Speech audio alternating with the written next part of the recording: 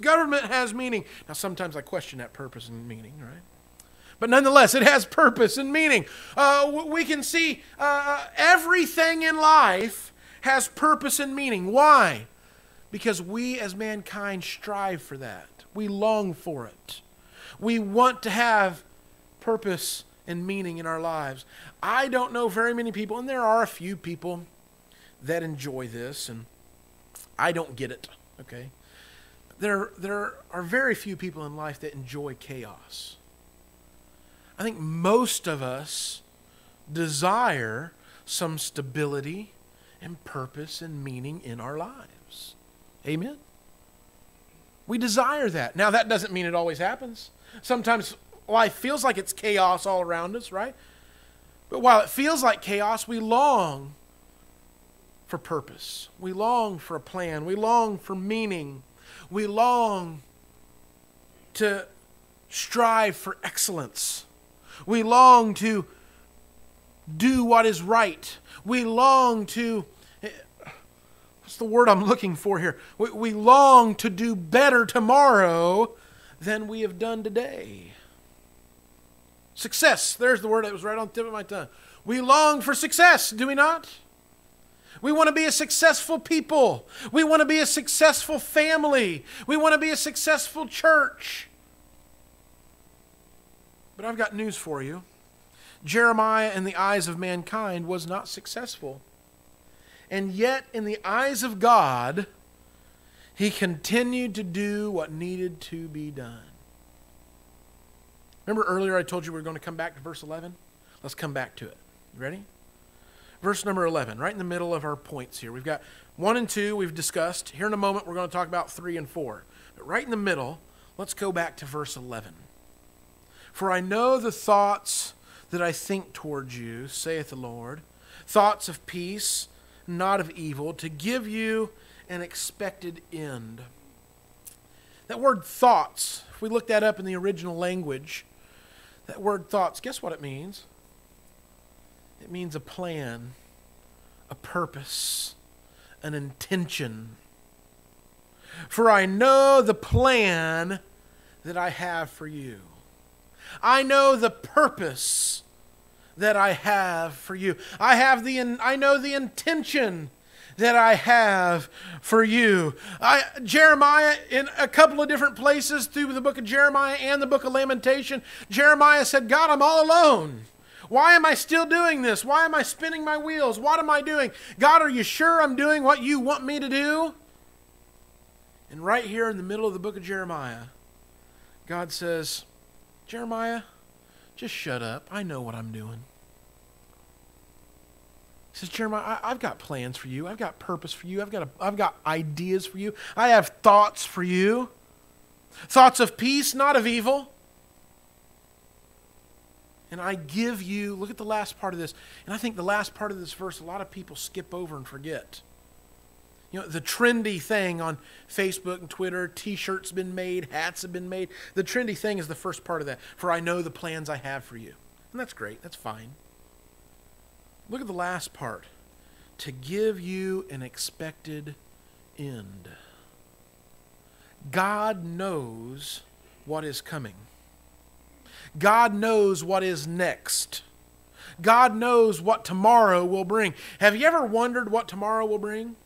God knows. God doesn't wonder about it. He knows whether it's for the better or for the worse. God knows what's coming tomorrow for you.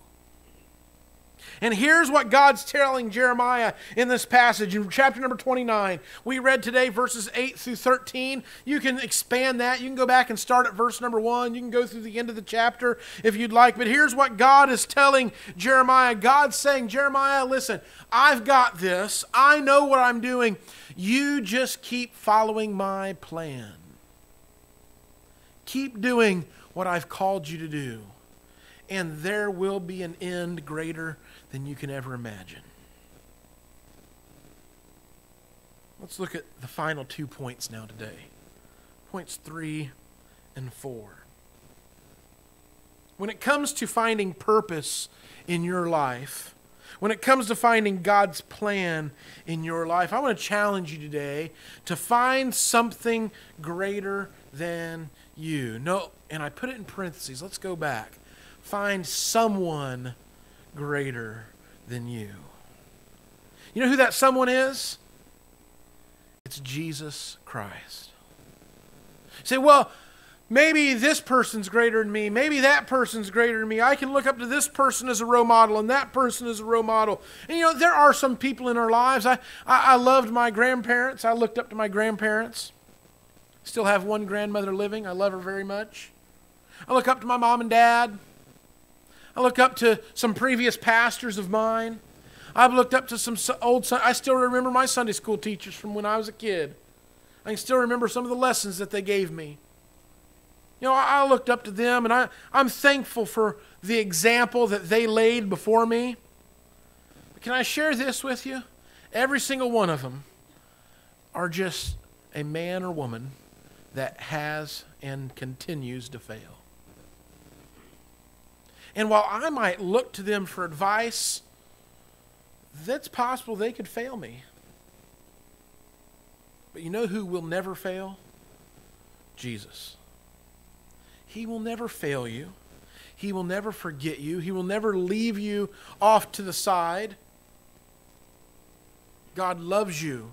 He cares for you. He wants to give you purpose in your life. And if you're looking for purpose in your life, find someone that is greater than you. And that someone is not another person. That someone is Jesus. If you want to find purpose, look for Christ. Look to the cross. Look to who He is and what He has done and what He is doing. Find purpose in Jesus. Some of us might try to find purpose in our work. Some of us might try to find purpose in our day-to-day lives. But you will never find a purpose that will complete you, that will satisfy you, that will make you feel good, other than the purpose of Jesus Christ. Number 4. If you're looking for purpose, if you're looking for a plan in your life, rally around the mission of Jesus. Now, I'm going to focus on this for a few minutes. Maybe there's someone today that says, what in the world is the mission of Jesus? What's the mission of Christ? The mission of Christ always has been, ever since He came, and will continue until the day He returns, for the spreading of the gospel message. The telling of the gospel to each and every person. This is a new year. We have a new clean slate. You say, boy, Pastor, 2020 was rough on us. We faced the virus. Church was canceled for 10 or 11 weeks out of the year. It was just a really difficult year for us. It was a difficult year for me. Pastor, I didn't get to share the gospel message as much as I wanted to. I didn't get to tell as many people about Jesus. Well, I've got good news for you. It's a new year. It's a new time. Don't dwell on the things that are behind you. Look forward to the things that are before. Look forward unto the cross. Realize I can't change yesterday, but I can make a difference for tomorrow. I can have a plan and a purpose to take the mission of Jesus. Telling people about the death, burial, and resurrection. Telling people that Christ came to save us.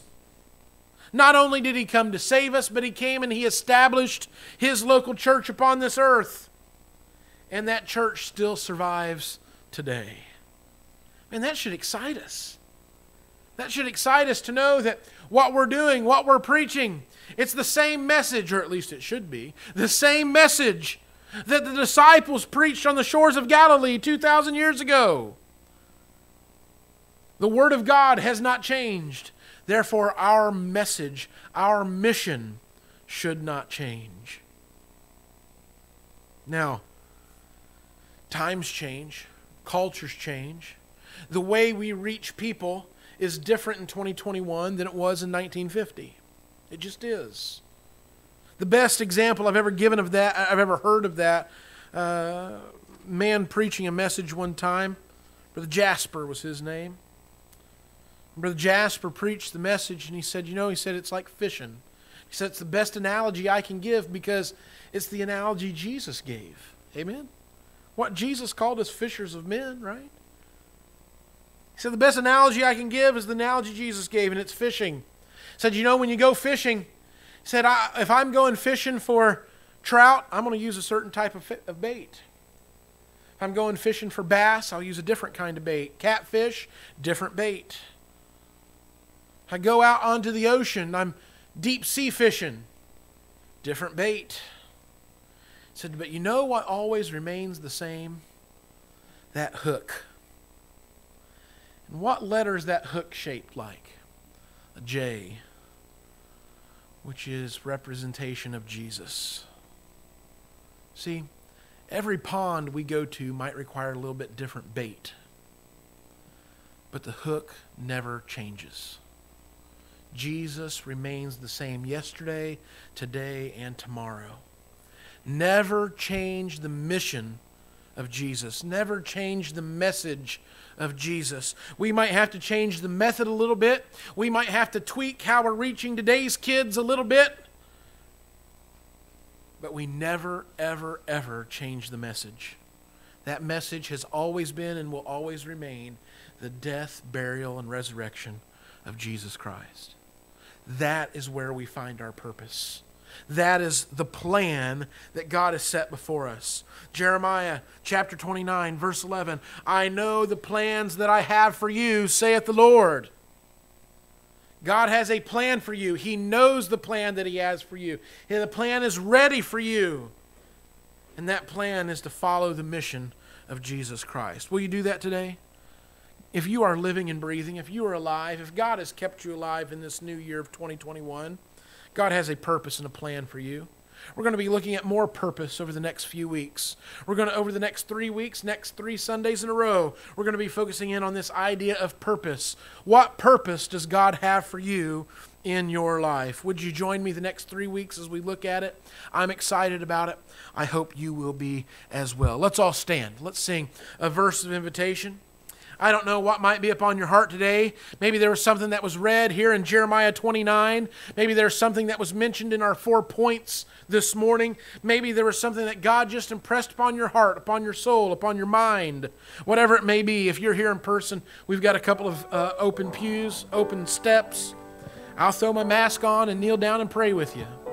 If you're online this morning, you can pray in your home, wherever you may be. Go to the Lord. Start this new year out right. Start it out with a plan to serve God, with a purpose to serve God, with a mission to tell the world about Jesus. Can you do that in the new year? I pray that you can. Let's sing together. Why not tonight?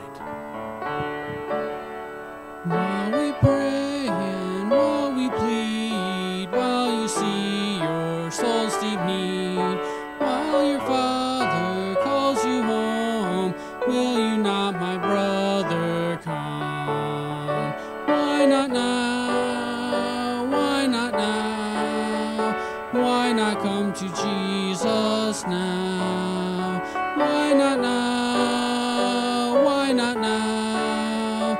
Why not come to Jesus now? You have wandered far away. Do not risk another day. Do not turn from grace thy face, but today accept the grace. Why not now? Why not now? Why not come to Jesus now?